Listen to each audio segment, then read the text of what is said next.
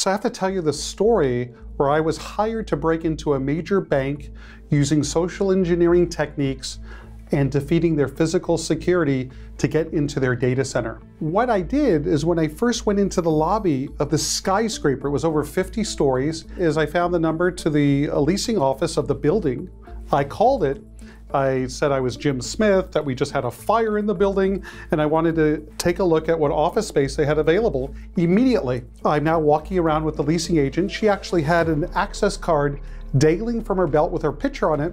So I asked her, I go, can I take a look at that? She hands it to me, and then with my daily planner, I put it over it, and what she didn't realize is my daily planner that I was carrying was a special daily planner with a little bit of technology inside that was used to steal the card ID and the site ID so I could clone her card.